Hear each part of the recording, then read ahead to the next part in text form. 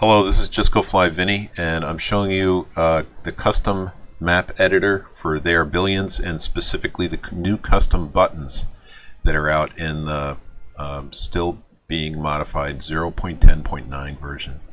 So what we're going to do is we're going to run a map that I generated that I use for testing.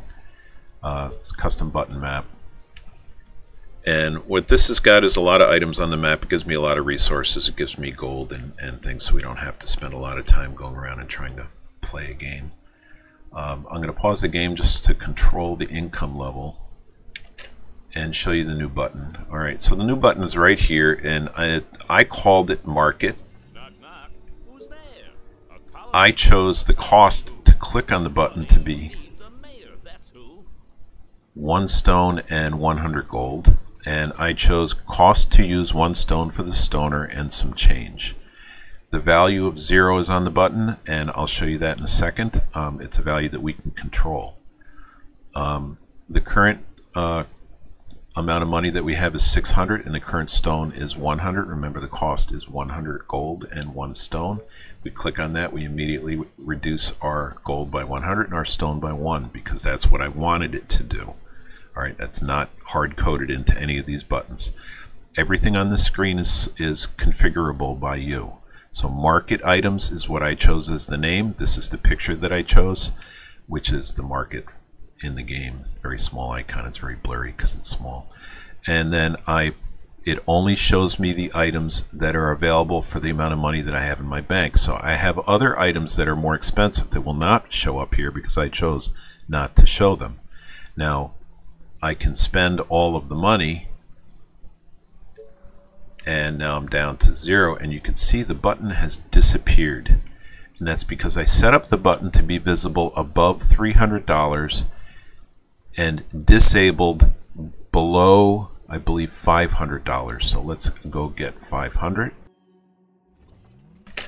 Alright, so the button is visible, but it's disabled. Alright, it says cost 1 stone, you must 300 to see this button, and 600 gold to enable its use. So it's disabled right now. Now the value 0 is still there because we haven't talked about that yet. But everything on the screen is configurable by you in the custom button setup. Let's go get another 500.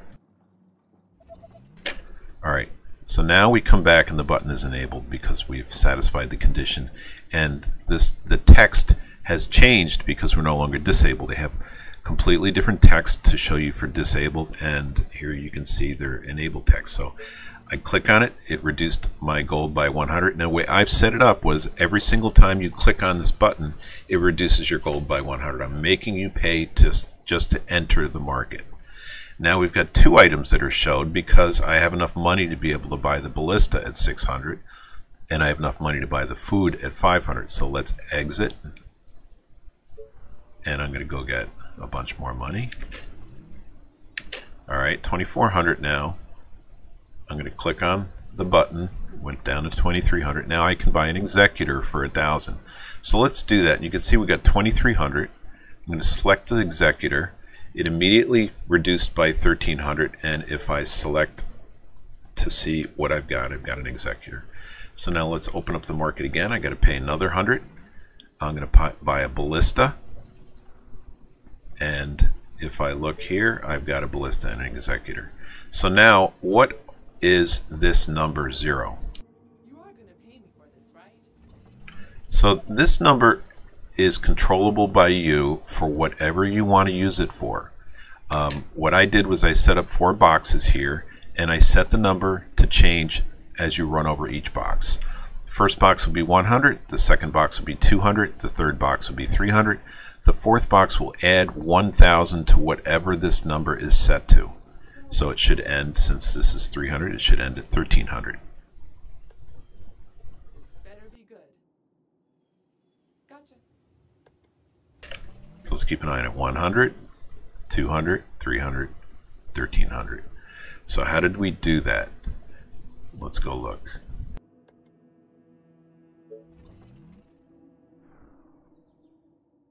So we're going to look at the script for this map and the new custom buttons.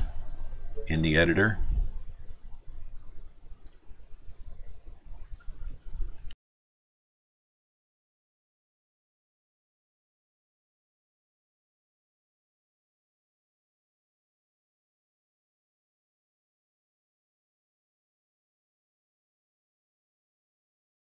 This map editor is actually very good. They've been very responsive about reacting to requests that we've got to improve it, and they've given us a lot of functionality. This is just one more thing that they've provided to us to allow us to configure anything we want to with that button. It does not have to be a market. It can be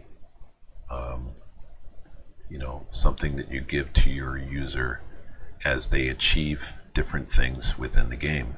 So maybe they kill a giant and you decide, here's a little bit of money for your troubles if you detect different things as you play the match. So let's look at the custom commands.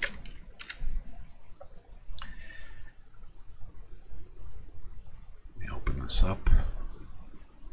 And as you can see, I've given an ID of market, and I've named the market.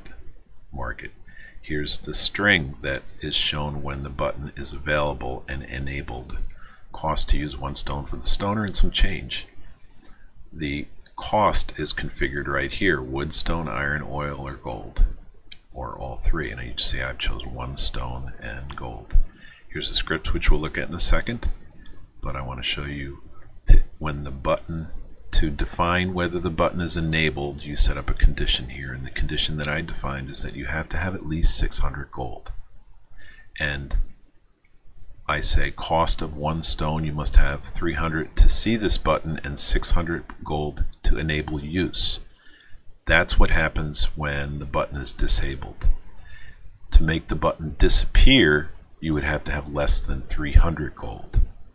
And the counter is this value called gold val. I'm reusing a variable named gold val. So let's go look in the variable functions.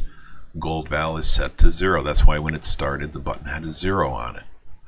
Now if I look at the map,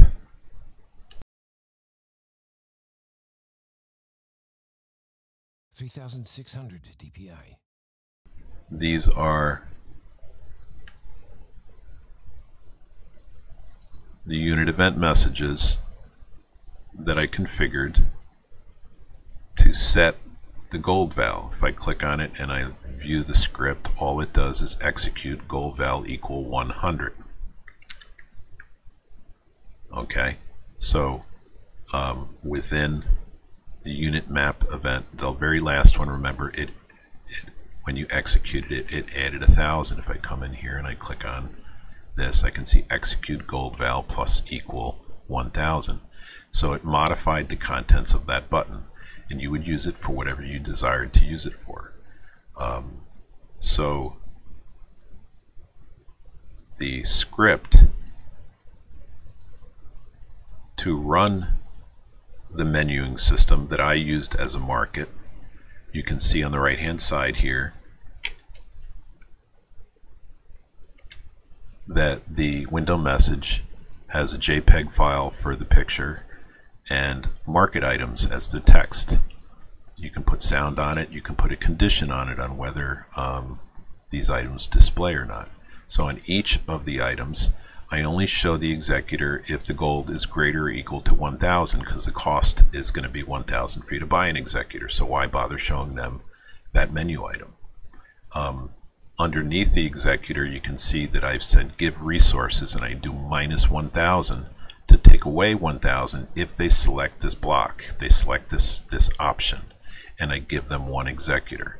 Same thing with the ballista. I put text in there to say the ballista is, you get a ballista for a cost of 600, and if they choose it, it reduces 600 and it gives them a ballista. The third block is food, 50 food for a cost of 500. And in here, all I need is give resources, and I can do both at the same time, is I can remove 500 gold and give 50 food. And the final block is an empty block, which is called exit. You already tipped me. So what that does is when you select it, it exits the menuing system and you're done, because the selection of any one of these is not using any kind of looping or anything like that. It automatically just executes what's inside of it, and then you're done. So I hope that helps you learn a little bit about the custom commands, and feel free to stop in on Twitch TV, Just Go Fly Vinny, and chat me up. I love to do some of these maps and figure out problems for people. So just stop by and friend me, and let's work on some stuff. And enjoy.